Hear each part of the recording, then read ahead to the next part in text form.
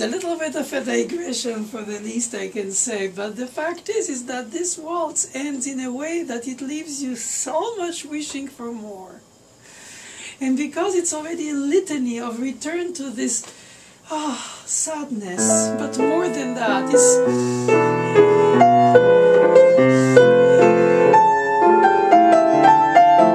this nostalgia, which is not sadness because it's a reenactment of past happiness. Therefore, it is a present happiness in the past. It's not mournful, as, let's say, the funeral march or so forth.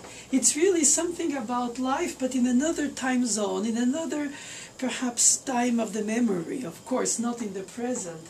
And when Chopin composes this, and he uses this rondo form, we have it so many times going between the left hand, the theme of the right hand, with interruptions of the melodic line, as if short breath of emotion needs to connect to the rest of the long sentence, which is not ended, but needs to be moving by short group of words, because the emotion takes you to the throat. It's not something you can say just at once.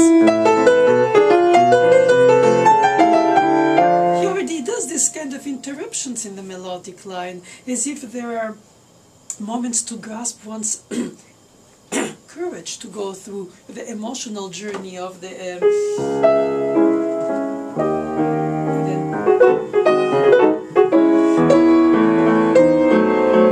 tenderness and the passion, and then interrupted by it's nothing, it's okay, I'll be fine, but really I suffer.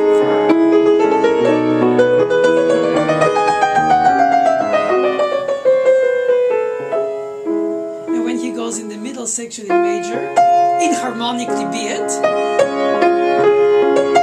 that's the nocturne, no.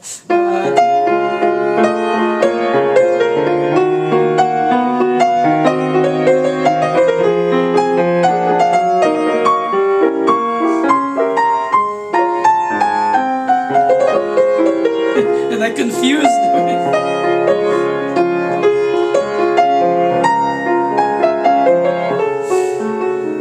It's like recognizing the children on the family picture taken years ago and all confusing slightly the one with the other. No. Anyway, in this case, when it comes in major,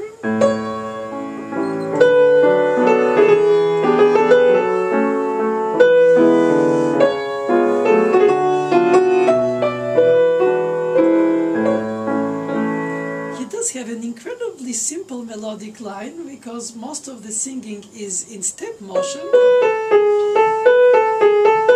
and only when he needs to be expressive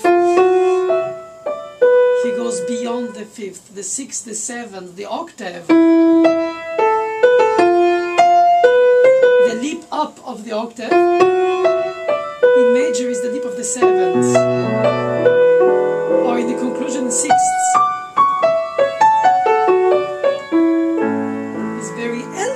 Drop. In fact, elegance is the word that comes to mind. It's not a display of sorrow, it's an elegant display of past happiness. And I think that while we listen to it, we have to think about the waltz pattern of the left hand, slightly not together, but mostly, because if not, it'll be affected rubato, which is not right, or predictable, worse, was probably the same. Not always delaying the second beat, perhaps a little bit more straight, and only when a harmonic progression leads, for instance, to a minor deceptive cadence in major, and then all of a sudden you have, and the, of course, inevitable Neapolitan sixth. And you have a little bit of a stems, low stems, dotted half notes that have their own melodic line. In parallel.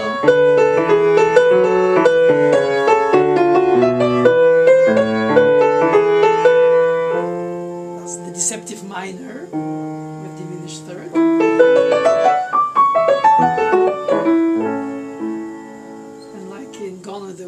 southern accent, like she says, a fiddle-dee-dee or whatever.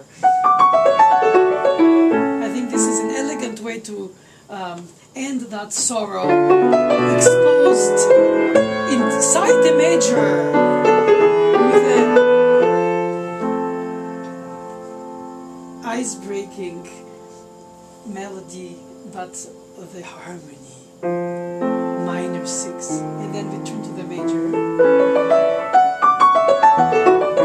For me it's almost a frivolous draw, as if to say, oh, this is all that. And then it goes back, but really, I really suffer.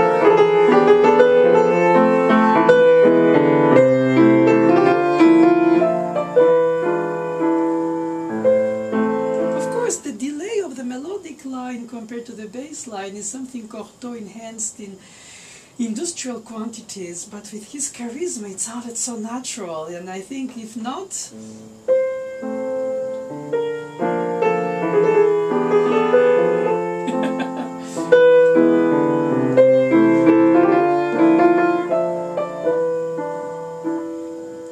It has this kind of delicious uselessness that appears to be the case when we watch past footage of early days of a given sport, where they look to play like children of today, which was the virtuosity of the day. So it looks so silly almost when they serve the tennis from under. Today they serve bullets. And so the evolution of the strength makes us believe that the sport is more perhaps effective today, but the gesture was there, just slower. And I think that when we do this kind of antique ways or old ways to delay, it's no more the time period to do that. We are more in a time period where the aesthetic of the world is everything punctual, everything to the dot, not so much around the dot. And so there is little room for this kind of rubato. And if it is accepted, it's accepted for piano, as it is anyway a return in the past by the fact of playing the music of the 19th century. So archaeologically correct.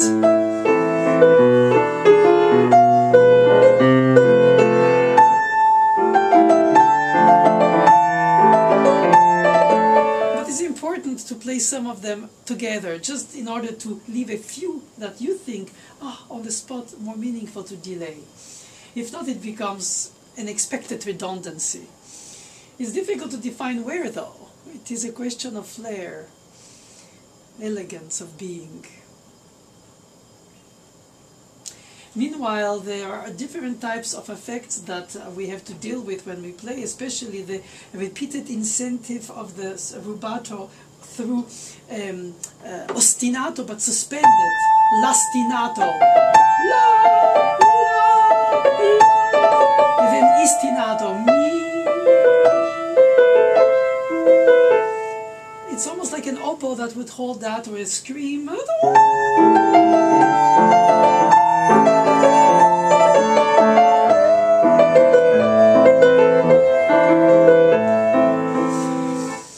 Easily masked by the passing tones,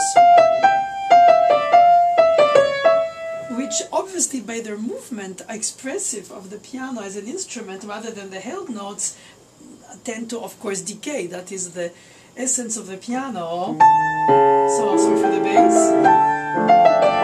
Very often one could finish by hearing something combined, which would be not right in my humble opinion because of the stems. And here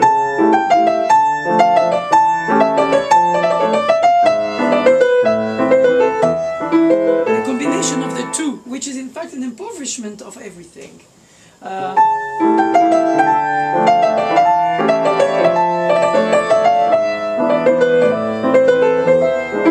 most logical thing is to voice the melodic movement line and then the static one, repeat it just to remember it, but voice out the one that moves, in terms of moving not only our hearts and souls but also the values. But if you choose choose to play the top note insistently, even if in dotted halves, and leave the secondary part as merging off. I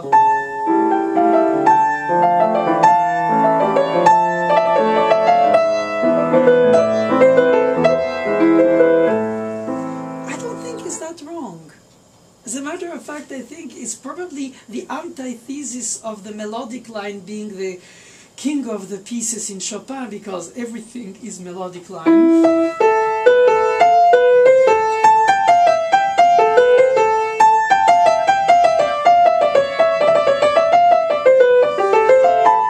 Sorry for this. It's a very risky fingering, but if I didn't have the straight finger, it wouldn't have held like now. 1, 2, 3, 4, 5 on the major 9, embracing it, and changing harmony on the last third beat in A minor. Little subtleties like this escape very often in performances because acoustics, pedals, and pianists tend to just put one harmony a bar. But it's not true. Here it's 1, but with the appoggiatura, and here appoggiatura, and then anticipating the 6/4 of A minor, a flat 7 going to up melodically,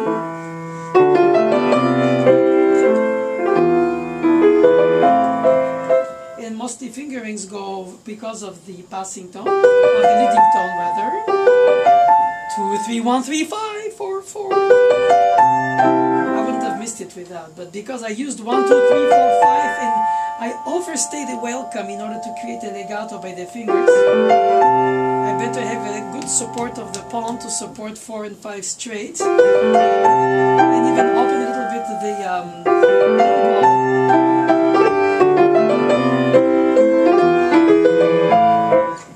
It is always the case, the missed note comes always from the missed gesture in the preparation of it.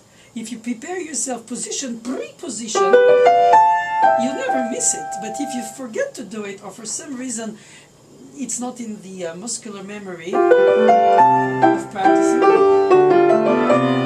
you have 1 chance out of 2 that it works, or perhaps more, but regardless, there will always be that factor of insecurity. But I like the fingering 1, 2, 3, 4, 5 because I feel like I hug the octave, which the major 9th does hug, so solarly from above, not go above the octave in the major 9th is almost like, oh, throwing flowers.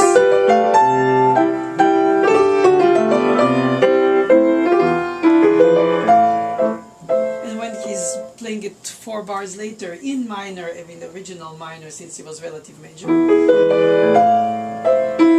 you have the minor 9th. Bright sunshine, solar, and then moonlight, and then the 7th.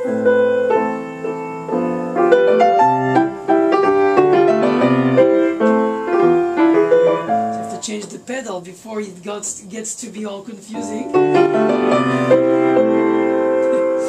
That's not right.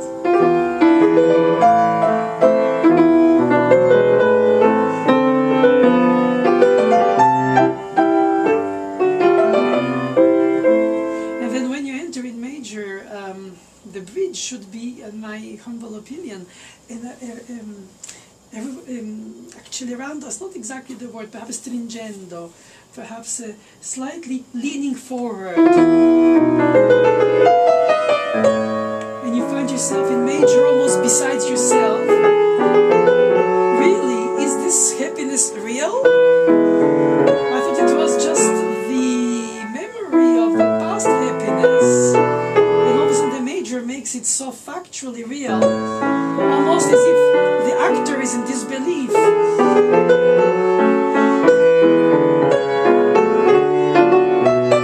Of happiness, of simple happiness. And this relatively heartbreaking, minor deceptive is the cruel remembrance that perhaps it's not real, it's just illusion. But finishing it in major and not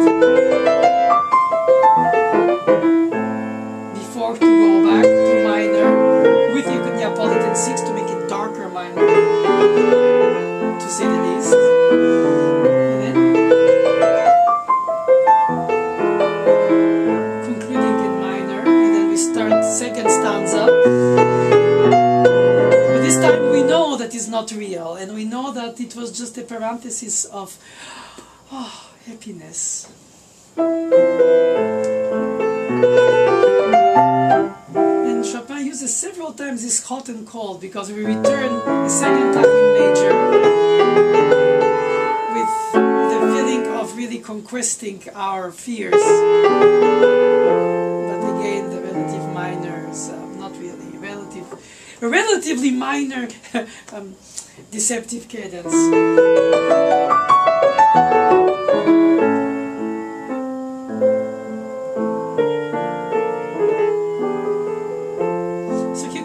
With the opening introduction, which was sung in the cello or in the viola or in the tenor, with a trill that is not an embellishment, a trill that is a shaking of the soul.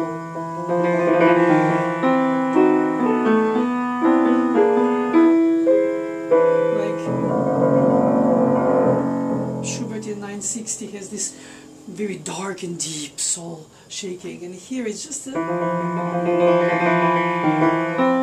think it should be played so close into each other on the rebounds of the keys, but not fully up, picked up in the middle before they're fully up, and replayed in a consistent, glued connection, even pedal-less. You feel this kind of minor second gluing because of the appoggiatura that is the trill of the minor second, an extended appoggiatura. Yeah, this is what it is, a shake. And the accompaniment is in the right hand without first beat. 2, which gives it a short, long pattern. Short, long, short, long, short. When the melody is in the top, we have a bass and accompaniment. There is a long, short, the expected valse.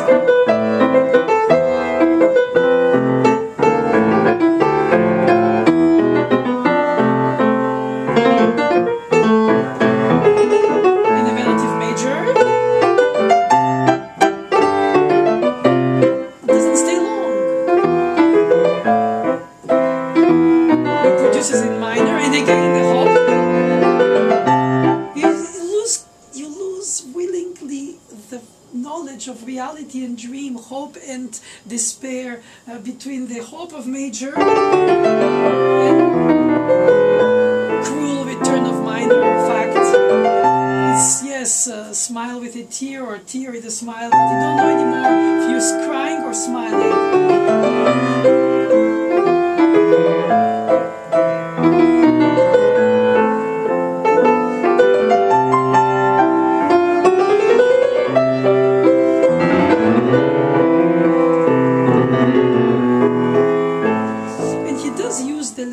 Like in my little day version, so many of them, when he has the conclusion of the melodic line of the opening in tenor, he extends it.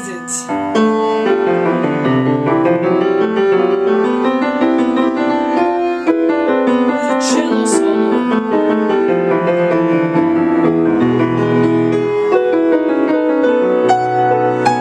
Like the prelude in B minor.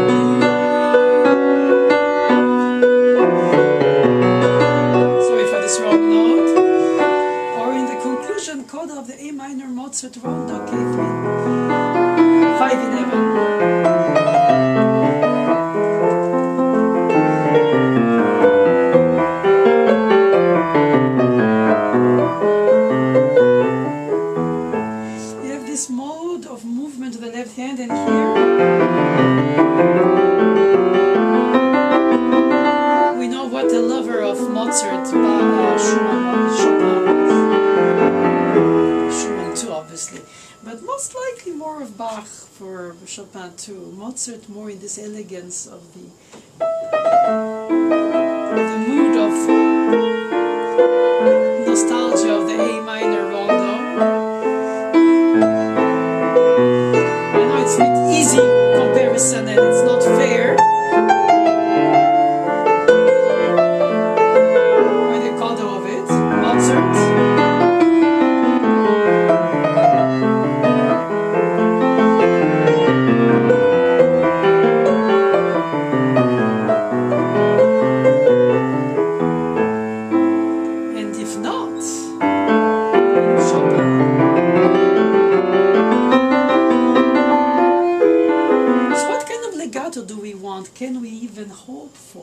Is it the parlando legato, which speaks with each note a different syllable? I would like to tell you how much all of this means to me.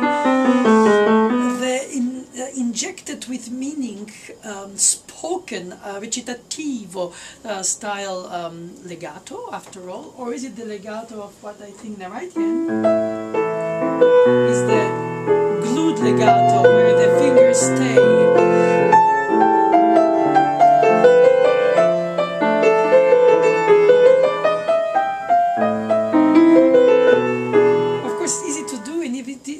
To say, because in fact for once, because the acoustics take care of that natural acoustical enhancement, like halo resonance, and if you put the pedal and you hold the fingers, then it becomes totally glued.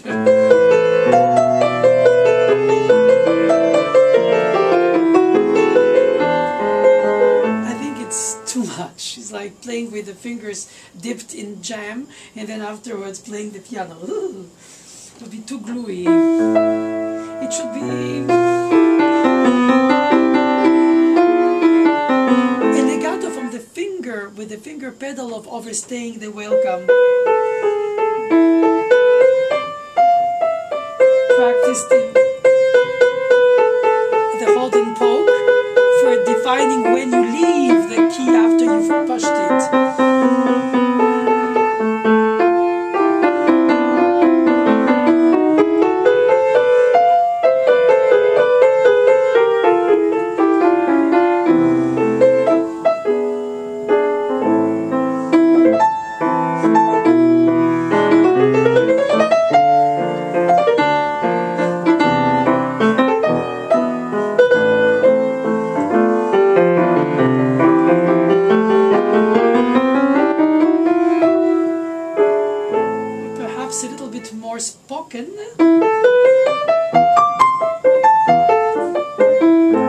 Air legato compared to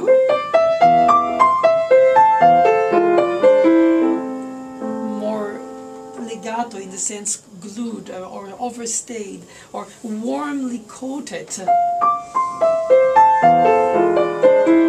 It's effective in the drier room acoustically, but mostly because you connect with the fingers, therefore you control the delay of the sound decaying before the next is spoken or when the next starts speaking. I know that everybody has a definition of his own legato. For me, as long as for the finger it's more natural than by the foot only. The lifting of the dampers gives a sense of halo of the sound for all of the sounds, not just the ones you play.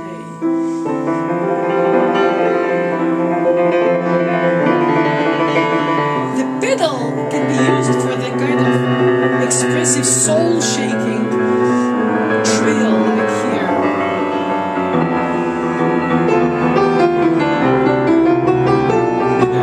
Superposing.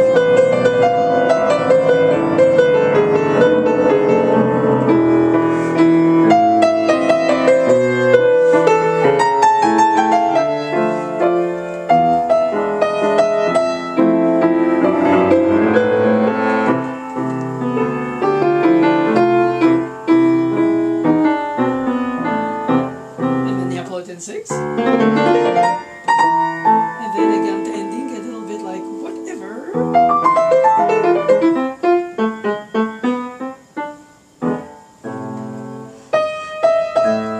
and then perhaps a chromaticism.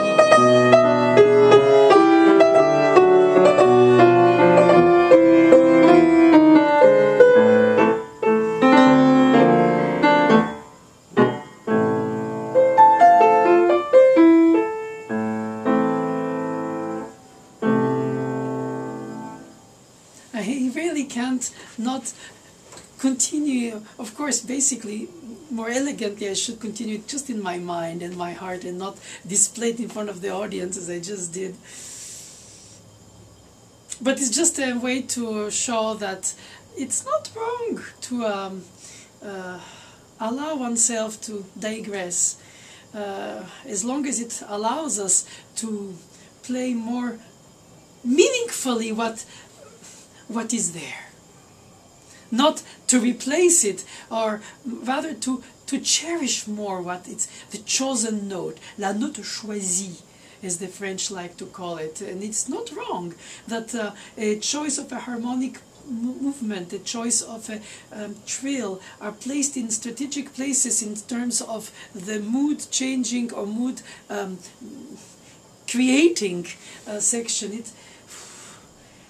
All this is just by saying it an exaggeration, but it should be there in the motion, mostly the motion of the pulse and the melody and the bass and the melody and the pulse, the pedal and the melody and the bass and the pulse, then the legato, or the quality of connectato or recitativo legato, according to major, minor, or half major, or deceptive minor, in the bass with the page and the melodic line on the top and the bottom, and then passing from one to the other and gracefully just concluding. All these elements are so intertwined that they aren't essential alone. They are just sort of in harmony, in this kind of daydreamed combination of major and minor, of andante and adagio, of long phrase and short subphrases, of little ornaments a la Baroque, which here are no more embellishments, but enhancements or perhaps shakings, or possibly even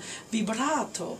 And so so much is hinted, so few things should be heavily insisted in the performance, but they should be prepared in awareness and felt and heard and anticipated in the direction of the fingers, position with the elbow and the hand, and using una corda only when you need to change atmosphere on the spot, like drastic piano or subito, not through, if not the sound gets to be muffled. So all of these things we probably think of, but it's difficult to think in real time. So the more we play, the more we filter all this, and the more it becomes a second nature to play this piece. More than to play is to hear it. First hear it, then write it, possibly hear and write it, and possibly also digest it, in that sense that you go back to it after time, and you all of a sudden start seeing better the hierarchy of the elements which are just displayed, at least few of them, and that you have to deal with, if not in real time, when you start meeting for the first time the piece or the style. And it's only after third or fourth revisitation after time that the waves clear up for the essential, and then the essential appears to be, for some, the melodic line, for some the rhythmic, because it's a waltz. But it's not only if, it's just that it's the way to enter into it. Some people enter into it through this or through that aspect of it, and then they still blossom everything in it, and if not parts of what they see in it that they would like to bring out. Which is why the listener becomes an involved reader of the piece with the reading of the performer, and the intentions of the performer are as meaningful as the realizations. Unfortunately, often the realizations don't live to the high expectation of the intentions, but nevertheless the intentions do count, and sometimes the piano's note doesn't come out the way we want, or too loud, or not enough, or something didn't organize itself like we wished. That's life, that's how we accept it, or expect it, both. But then we deal with the unexpected with a way that is gracefully accepting it, and just saying, okay, I'm going to go to the end of the phrase, it's every 4 bars, and I'm going to breathe, I'm going to go in relative major, and I'll return from it in minor. I'm going to hop in major of the tonic, and then return in minor, and basically you bring yourself to on the waves of the musical experience of just being in vibration with the piece, becoming the piece's vibrating membrane between the listener and the piece, and just allowing the least possible of your own intentions to overclog it, because that's when the delayed every first note of the melodic line, or the rubato at every end of cadence, or the pedal and the crescendo and the diminuendo on the 8th notes for enhancing each hairpin more than even you would like or hope, but because each of them are so beautiful, each section is so intensely, incredibly meaningful. That's why the third or fourth revisitation allows to put a hierarchy in it, and you naturally dosage differently the different effects instead of just trying to decide them now with colors on the score or paints or whatever. It's just the patina of life that goes through the interpretation and through the life of the interpretation, and sometimes you go, why did I even think of doing that when I was earlier there? And I think that this is the most refreshing fact of music. It's a gift that keeps on giving. Oh yes, it does. Well, thank you.